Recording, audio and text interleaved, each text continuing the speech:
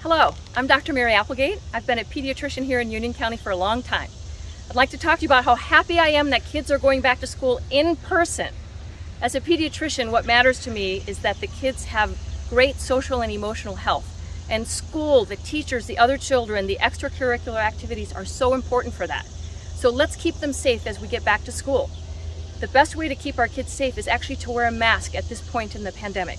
The CDC and the American Academy of Pediatrics both recommend masks for all children over age 2.